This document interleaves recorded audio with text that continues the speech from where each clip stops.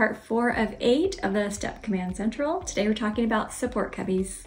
The idea behind the cubbies is that you have a specific place to put items related to current routines or current projects instead of having them all over your desk.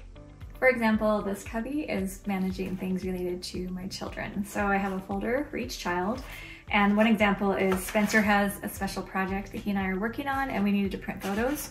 So I have all these photos right here and I'm just keeping them here in the Spencer folder in the cubby. So when I want to work on that project, it's right there. We have a video on YouTube called Your Paper Pile Solution. If you want to check that out, it has more details. Thanks for being with us. We're excited for you.